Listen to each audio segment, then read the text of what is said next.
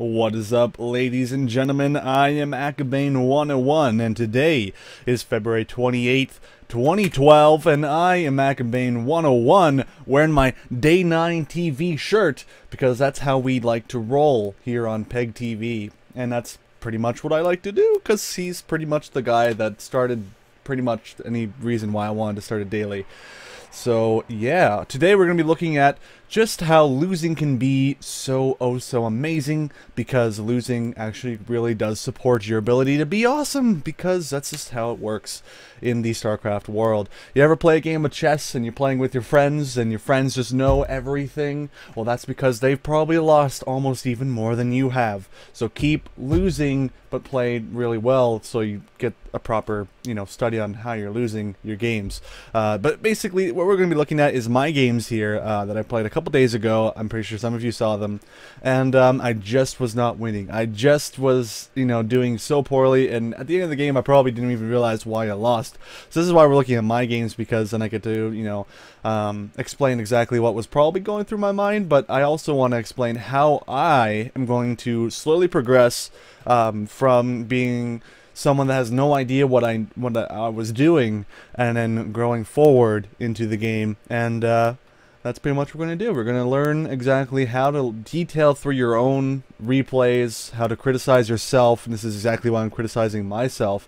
So I'm going to try not to be as biased as possible and play through the game. Alright. So we'll skip over to the main screen here, and this is obviously me spawning as the Protoss player here. And of course, I think my headphones are... Oh no, the sound's not on. Oh god, no, always got to start a daily with the sound being completely off in this situation here. And of course, both players given the good luck, have fun as the game decides to crash on me a little bit, because my encoder's like, you want to play at ×2 speed, like that's ever going to happen. And of course, my opponent is a Zerg player. I generally do have a lot of issues with Zerg, and this is what you need to ask yourself: what is your worst matchup? That's pretty much the beginning of everything that you play here. What do you feel when you go into a StarCraft 2 game? Do you feel scared when you're playing a Zerg player? Are you worried about what the Zerg player is going to do? Now, in general, I don't mind playing any of the opposing races when I am indeed playing StarCraft 2. I don't have any fear. It's just about me trying to work on my my strategy and what I do. And so in every game you have to have a plan. So my plan is to always make sure I get a lot of units out in the field, but that's probably where I have to draw the line here. I have to say, oh well, I'm getting all these units out, but am I getting the right units out? And in this kind of situation here, when you're against an opponent, as my encoder is going like, please stop recording at faster speed, you basically start to realize that, hey, this game is, you need to pay attention to exactly what your opponent's doing. And this is where I'll play on faster speed, so there's no more lag going on, and of course my probe gets chased away by a few too many drones there. And, I just try and check out what his base is doing, and of course it gets eaten. So, in a note, you probably don't need to worry about your probe, in general. Or, I'm in Platinum League, so if you're like a person that's in the Platinum League and lower, you generally don't need to worry about that. Diamond, you will need to worry about it a little bit more, making sure that probe stays alive a little bit longer, because you need to know exactly when your opponent's going for that hatchery. Because as you could tell, I didn't have any idea what that hatchery was going to be planted or not. All I knew is what he had in his base, which was, I believe, a spawning pool and an extractor. So if you're Platinum League and down, don't worry too much about the probing, but anywhere above that, make sure you try and keep that a little bit more alive. And of course, my good old friend Nicky Polito has just jumped into StarCraft 2, but I'll have to put this on busy because this is how the game has to work today. So, looking over at my opponent's base, and we're not even going to pay attention to my opponent too much, but all I know on my opponent's base is that he is making a spawning pool. Good. Excellent. So I do know that my opponent's making a spawning pool, which means his hatchery will be coming out a little bit later. This is always very solid. I do find that a lot of the times, a lot of players have the very beginning of the game more or less understood. When you're playing as Protoss, of course, getting the gateway out, getting your cybernetics core out directly after you get a simulator during your creation of your gateway. And then the cybernetics core being produced, which will allow your zealot to basically wall off this little portion here. This is all fine and good. I do enjoy that I am able to see that I'm constantly producing probes, and I'm constantly able to, you know, make sure I understand how to deal with a Zerg opponent. Because a lot of players do not. A lot of players don't know how to wall off as a Protoss player. And of course, this is specifically a PvZ game. I know you guys are probably going to get sick of that pretty quickly because I am a Protoss player right now. But of course, we'll be doing some Zerg versus Zerg and all that other crap later on in the future of my daily episodes. So this is where I plant my gateway, and of course I'm going to try and speed up. There's probably going to be a little bit of lag glitches here. Second gateway going down, and of course not going to be getting that expansion out anytime soon. His Zerglings come up, they can't really do anything. That's pretty nice, and that's the whole idea of putting a Zealot on hold position here. Really, really solid to allow the Zerglings not to be able to get up to here. And you guys may be wondering, why are you showing a game where you're doing okay?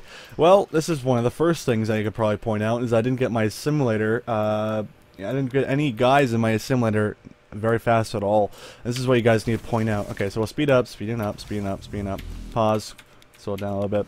Okay, so let's count. Okay, right now it's around 5:20 is where the assimilator is finished. That's when I should have been sending guys over. So if we wait until I send guys, this could probably take about 10 seconds. So this is actually pretty important to pay attention to.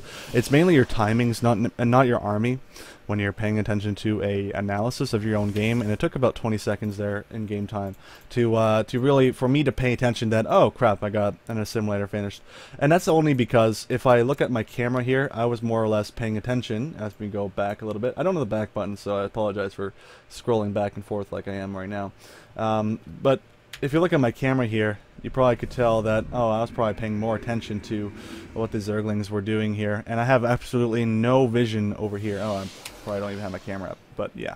And then I finally go ahead and put my probes over into my simulator. So, not the biggest of issues here, but of course, it's something to point out. How long are you waiting to put your units into your simulator? Are you constantly producing probes?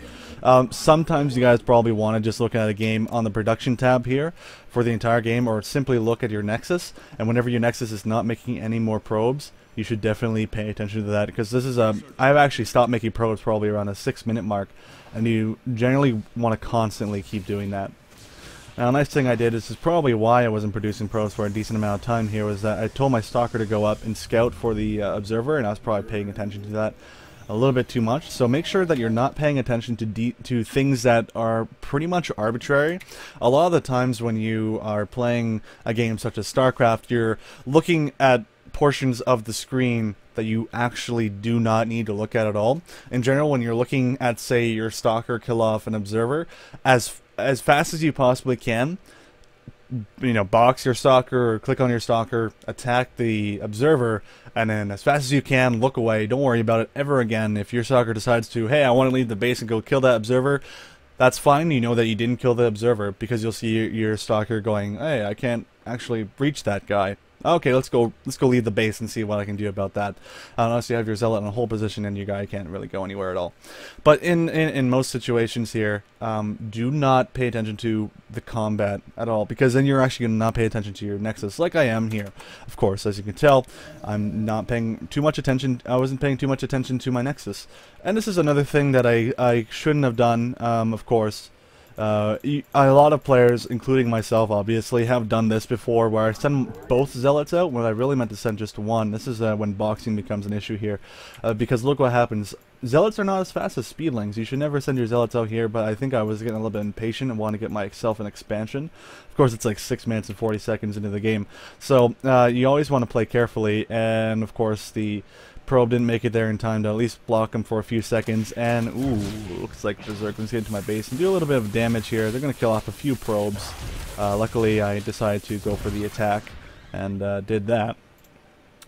And of course, you know, my stalker's like, hey, well, at least I tried to kill some of them, but now I'm able to get my expansion. This is around when you want to go for more timing issues here. What am I doing in my base? How is my money doing? Oh my god, look at that money.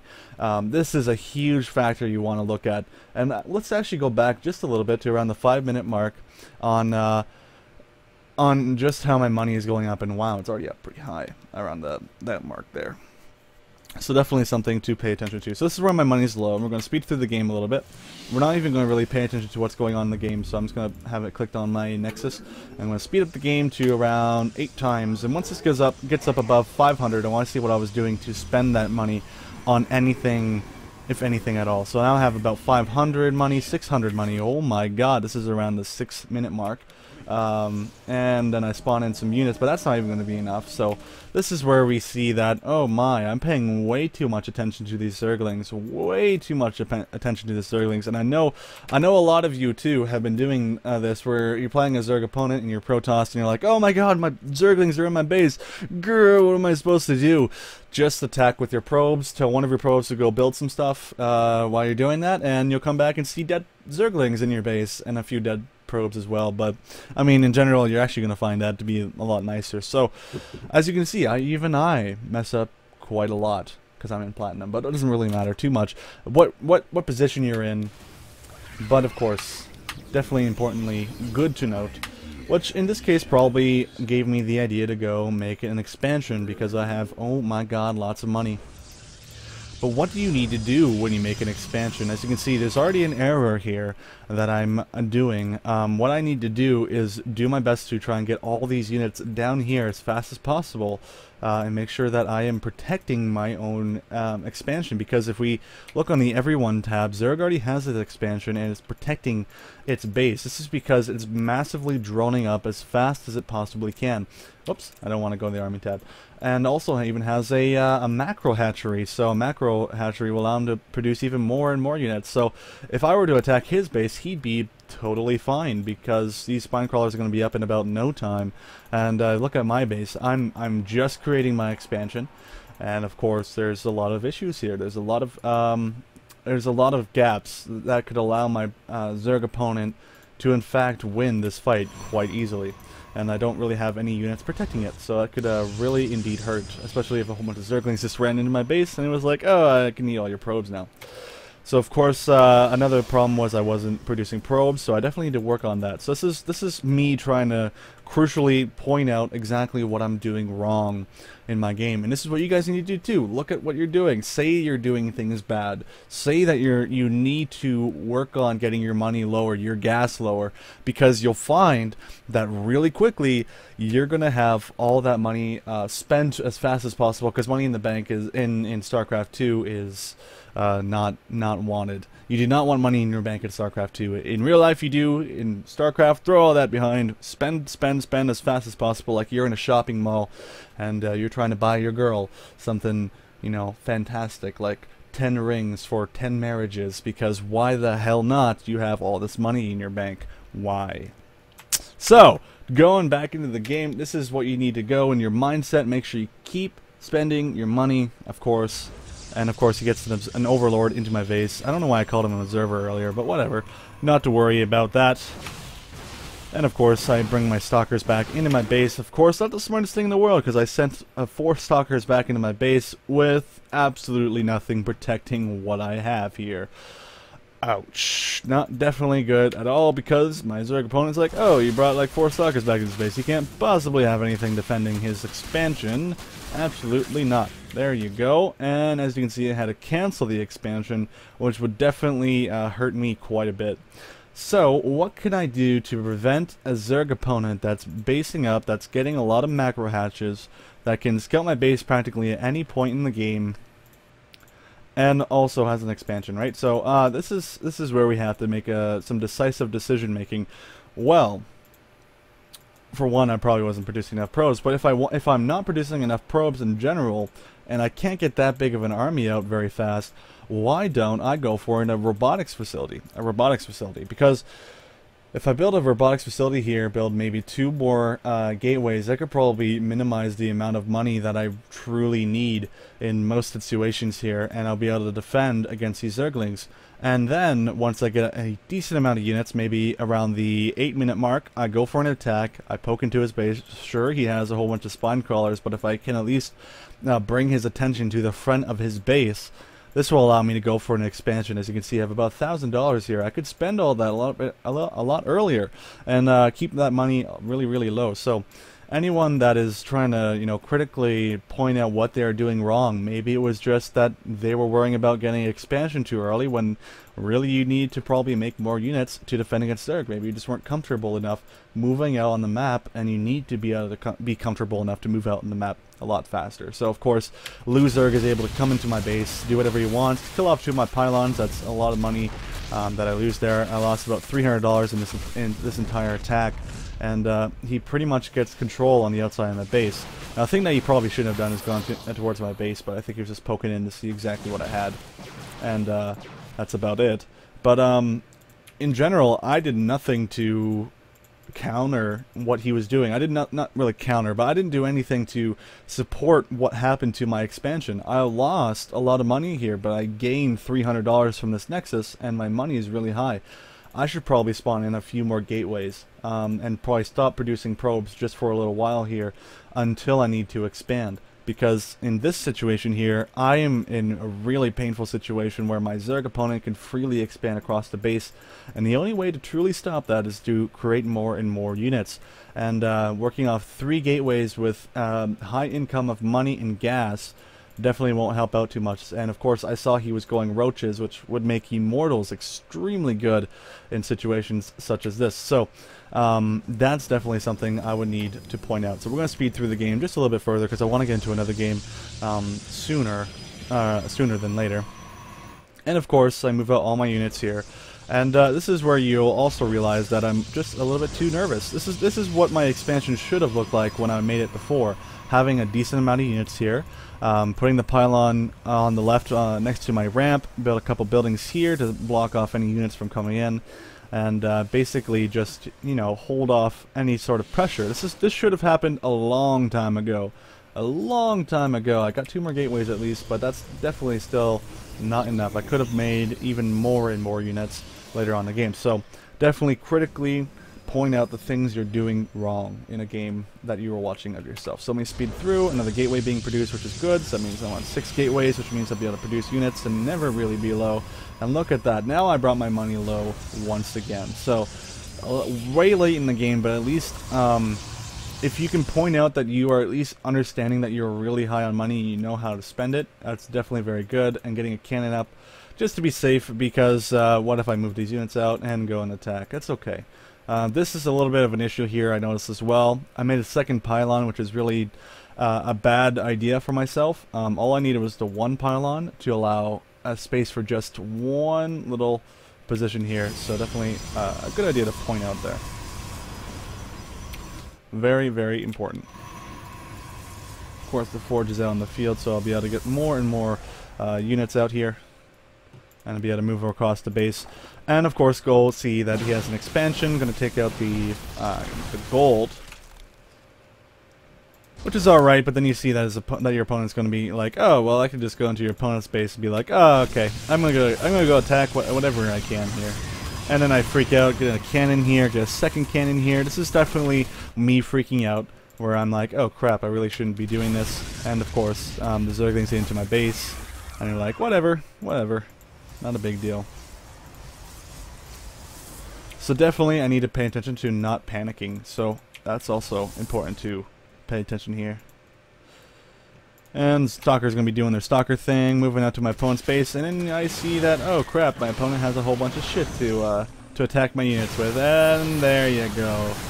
And there you go. But what am I doing in my main base? Oh, good, I'm spawning in units. That's always good. So at least I'm spawning in some units there. I don't need to be critically acclaimed anger management issue person when I'm paying attention to my main base. And at least that I'm still producing at least some probes at some point in the game. Of course, my chrono boost is really high, so I'll need to pay attention. If I want to get more units out in the field, I should definitely go ahead and cough like that.